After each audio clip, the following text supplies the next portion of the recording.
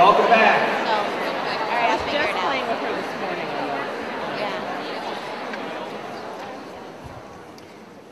I'd like to thank everyone for coming back. It's great to see everyone. We're excited about a new school year. It's always a little bit of nervous anticipation as today rolls around, and certainly as our students are going to be with us within about a week. It's been a great summer. It's been a busy summer. I would like to thank the administrative team and all the year-round staff for the work this summer, kind of closing out last year as well as planning for this year. The maintenance staff for their efforts preparing our buildings and grounds to be ready for our staff and students' return today. And Doug Bacon told me right as we were getting ready to go that the middle school main lot is striped and ready to go. So that should be essential. Middle school staff, you can park right out there. I would also like to thank the food service department for their refreshments this morning, which were purchased by the Michigan Educational Credit Union. I would also like to thank Cintas for coming and providing Saline gear. Some of the uniforms we have for our maintenance staff were able to be ordered today, and if you have any items you would like to order, they will be there throughout or after our event this morning. I'd now like to introduce the Board of Education members who are present. I will say Chuck Lesh was here early. He got coffee, he got donuts, and he left for work. So I'll let President Freeze handle that. I'm gonna introduce the board. If you could hold your applause till the end. That may be hard to do. First, Paul Heineck, Trustee Paul Heineck, Trustee Lisa Slauson, Trustee Craig Heft, Trustee Amy Cattell, Vice President David Medley, and our Board President, Mr. David Freeze.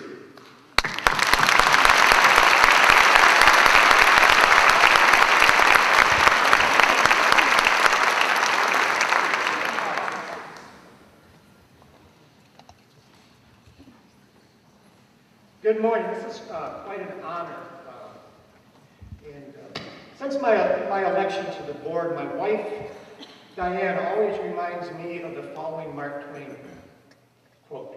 In the first place, God made idiots. That was for practice. Then he made school boards.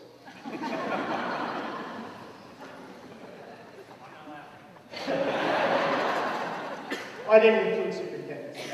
But the seating arrangement kind of reminds me of my classroom. The early arrivals always sat in the back, okay? The late arrivals up front, and then occasionally you would have those students who wanted a little more attention would also be up there. They thought maybe some ways they'd get a better grade, but we're not grading this morning. So, okay, this week will be spent preparing classrooms, organizing materials, renewing friendships, and attending meetings. David and I, based upon our experience, agree that the later is the least favorable. And however, next week the real excitement starts. Buildings will be filled with kids, and we know that they will be in nurturing hands. I truly believe that every employee contributes to the well-being of our students.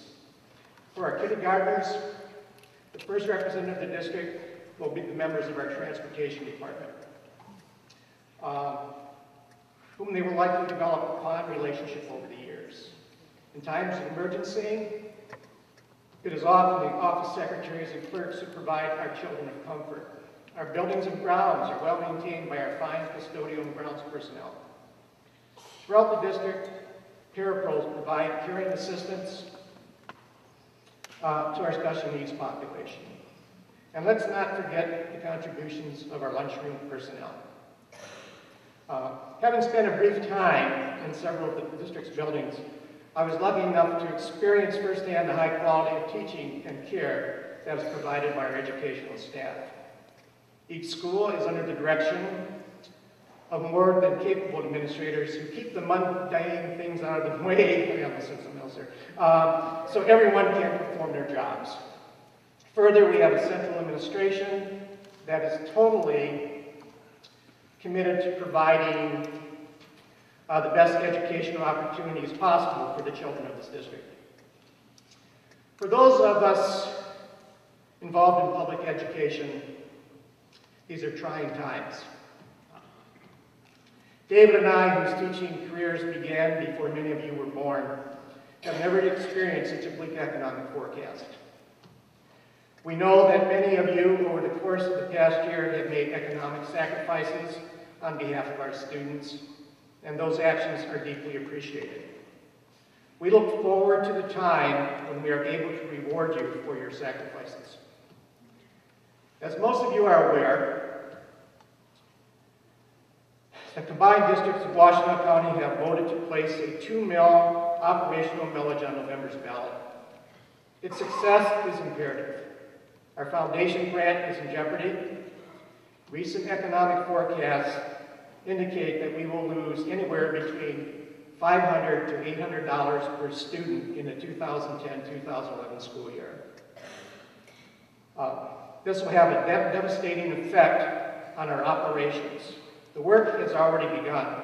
Parents, community members, board members, administrators, and union leaders have adopted the model for this school year. It takes the millage to educate a child. It will take all of us joining together in a unified effort to make continued financial support for education a reality. The following slides provide our rationale behind supporting and passing the millage in this November's election, and with your help, we can succeed. Thank you.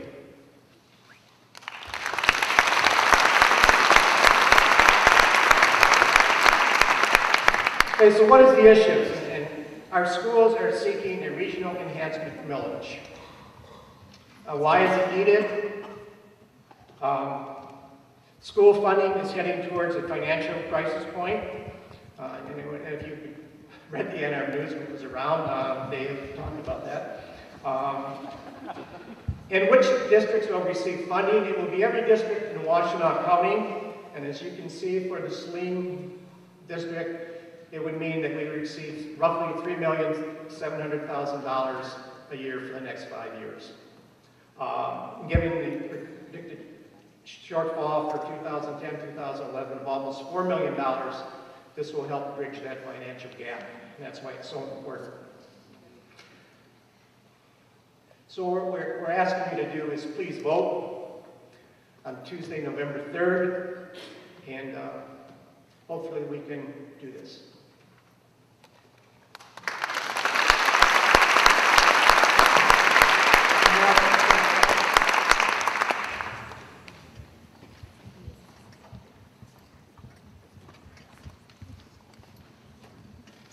I now have the pleasure of introducing another president. Lou Candiotti is president of the Foundation for Saline Area Schools. Many of you are aware of the partnership that's been developed over the last 20 years with the Foundation for Saline Area Schools. They continue to support what we do in the classroom. I consider them to some degree to be the research and development arm of Saline Area Schools. They provide funding for innovative projects in each classroom. It's exciting to have this partnership because, frankly, as President Freese alluded to, the reality of our funding is becoming more and more vital, and we have opportunities within our community that are supportive of our community. Mr. Candiotti.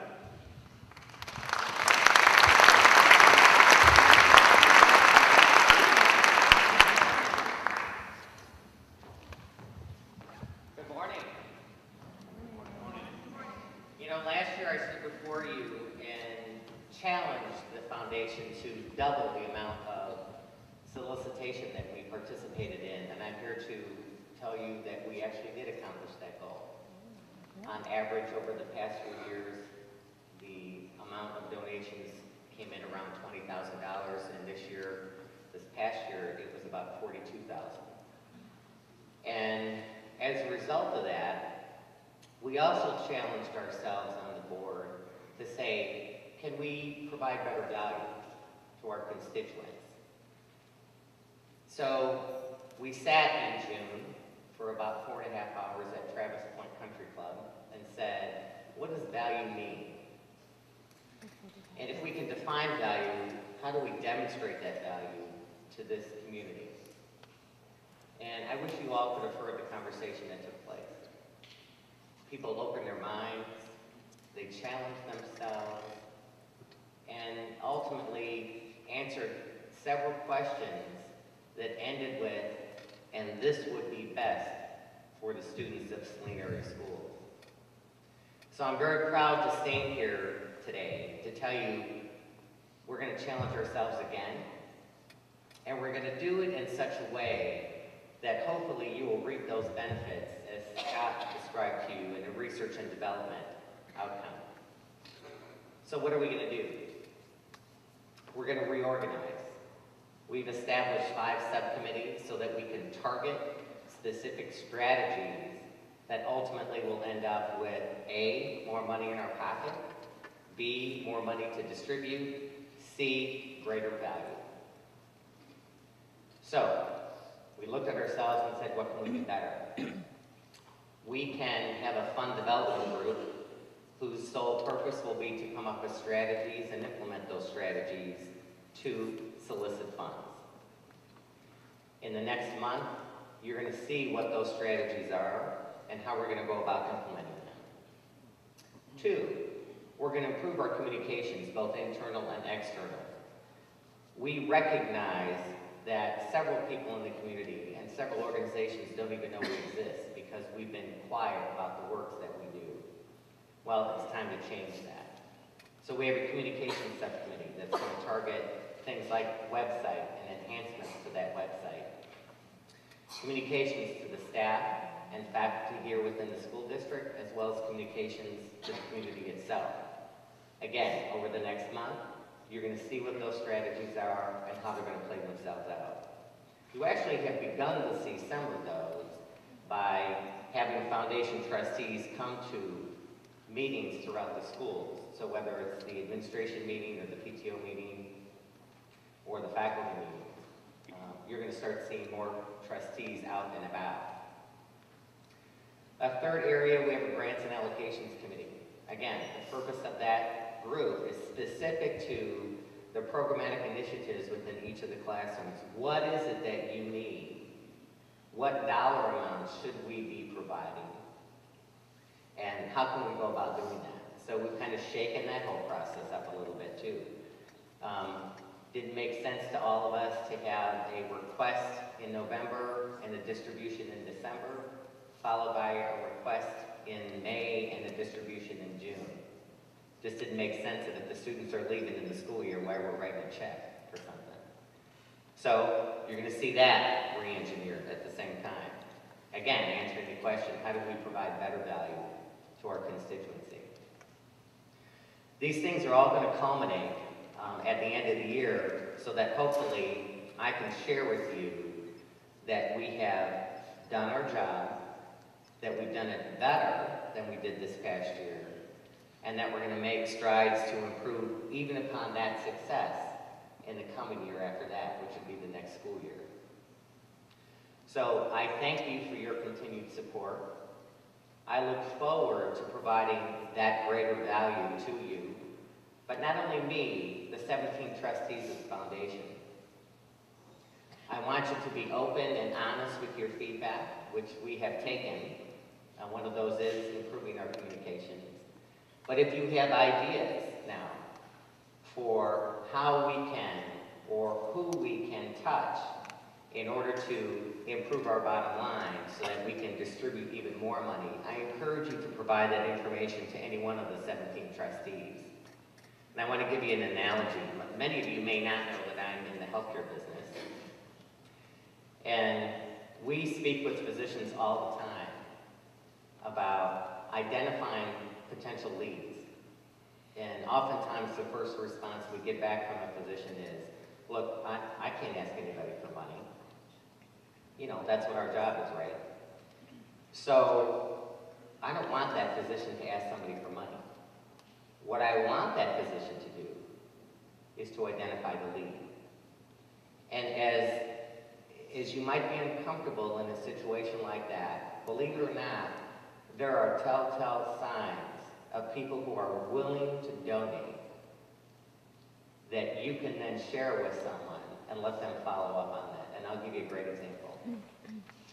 A young woman, very, very ill, in a critical care unit in the pediatric hospital at the University of Michigan.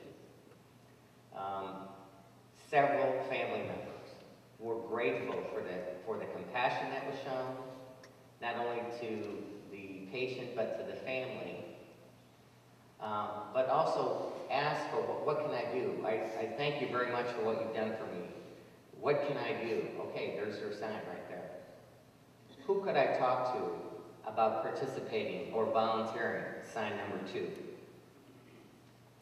How can I help improve a situation that we've talked about that we think could be better? Situation number 3. Okay? That's all you need to hear. Now, as a parent, and you've heard me brag about all the teachers that I've been involved with, the administrators I've been involved with, I can tell you as a parent, I made those same statements to those teachers when my children were involved in the school district. What can I do to help? I see you're stressed out. What can I do to help? Okay? We all will see those signs. What I'm asking you to do is tell me who they are. And you can tell me, or you can tell the 16 other trustees on the board. And we're going to take it from there. But we need your help in that. So challenge yourselves as we challenge ourselves to take it to the next level. And together, I truly believe, not only will we double the investments that were made this year, I can guarantee you we will triple that. And so the target we're setting this year is $80,000. I know we can do that. I also know that we can do that with your help. Each and every one of you stand tall in what you deliver. That's how we're going to do it. You can demonstrate it every day. The community can recognize it every day. And they can act upon that recognition. So help me. Are you in? That would be a yeah word. I'm in. All right? So let's do it together this year. Because next year I want to stand here and tell you we got more, but more importantly, we gave more. Okay? Thank you.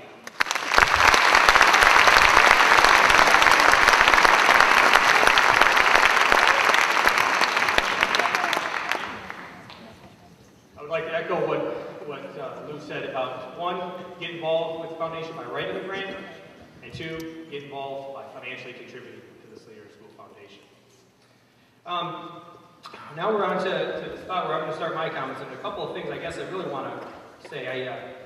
I had trouble thinking of what was going to be the slogan for this year, and we did an activity at our administrative retreat where they helped, frankly, help me write it. But I was wondering, what should our slogan be for this year? And I'll be honest, the first thing that came to my mind was swine flu. So I thought, well, we can do swine flu for 2 very good reasons. Okay? First one is I have a great logo for swine flu. So I was prepared. And the second, it does tie back to our agricultural roots in our community, and I thought, you know what? That's what it's about here. We're about tradition and history, and I thought, that's good, Scott. You're on the right path. But then I thought, I really can't do that. I thought, you know what? We in Saline, we need a little bit of a more professional design to our. We need something else. So a little more official slogan. So of course, what's the first thing that comes to my mind? H1N1. Seems more medical in nature, crisper, easier, and I could come up with a much better logo for us to use, highlighting our president. So I decided then, I'm going to be talking a lot about H1N1 this year. I'm going to be talking a lot about swine flu. I probably don't want to make that the slogan for this year, as though it will probably dominate the early parts of this year in terms of our collective psyche. So I said, no, I'm going to do something different. So I thought I could focus on change. Well, we all know how well that worked out. But I thought, no, hang on. Maybe I can improve it. So I went to, as most of our 21st century learners, when I went to Wiktionary.org, and I pulled open, I said, okay, what does change mean? What could we do to change? So I looked, and the first thing I got was a process of becoming different. I thought I could talk about 21st century skills. Then the next comment was that small denominations of money given in exchange for larger denominations. Ties perfectly, enhancement village, foundation, the budget issues we have. The next was replacement, and I started to get a little worried. about replacement because I thought if I keep talking about change, the staff and school board are going to want to replace me. So, and then the next one actually was change-up, pitching for baseball. And that it got me started thinking about Fernando Rodney, who has probably one of the best change-ups in baseball. So then I went to DetroitTigers.com and spent the rest of the evening looking at the September schedule. So thankfully, my attempts at change are long in the past now. They're gone. They're gone. My next idea was, this is embarrassing. Hold on, just.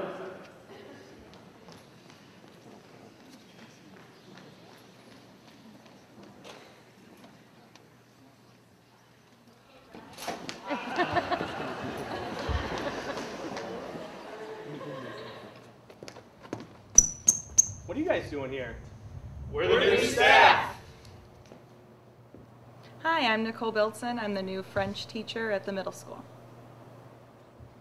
Hi, my name is Joel Scott, and I'm the new orchestra director at the high school.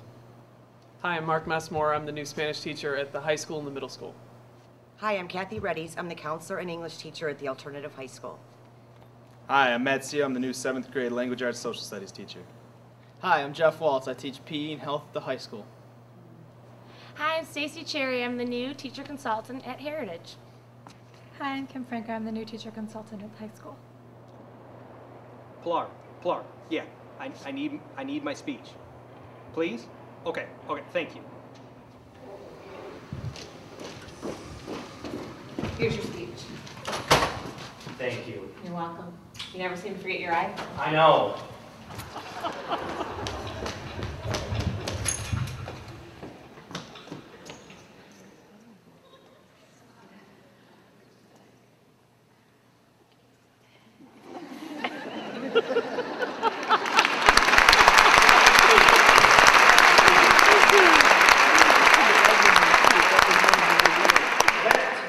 Thinking about the remarkable staff we have. We have 3 other new members of our new staff that were unable to help out earlier this week. One is Dana Restrick. Dana, if you can stand up. Dana's a PE teacher at high school. Another brand new hire, Jen Marks, who is an art teacher from Hope.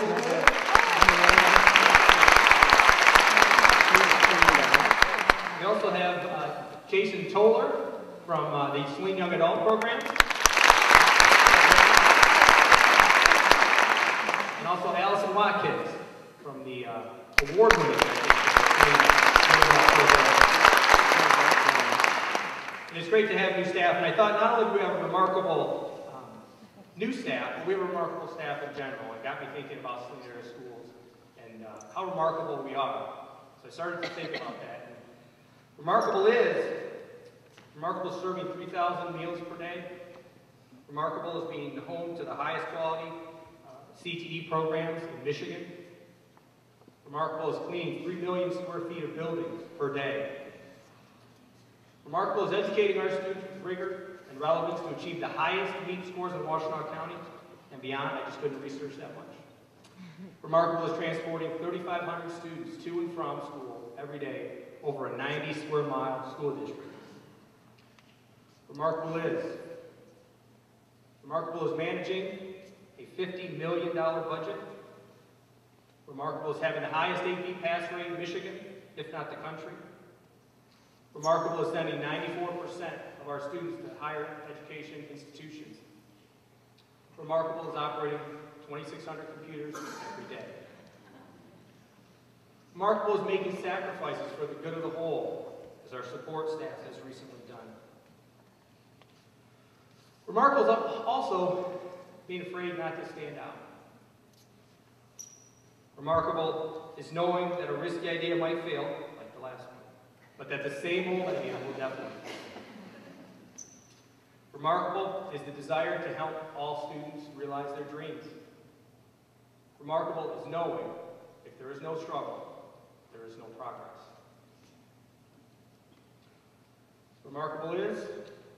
Remarkable is failing often and then trying again. Remarkable is more doing and less meeting, more trying and less waiting, more dreaming and less sleeping. Remarkable is doing the right thing even when no one is watching. Being remarkable is a choice. Ladies and gentlemen, let's make this a remarkable school year. Thank you.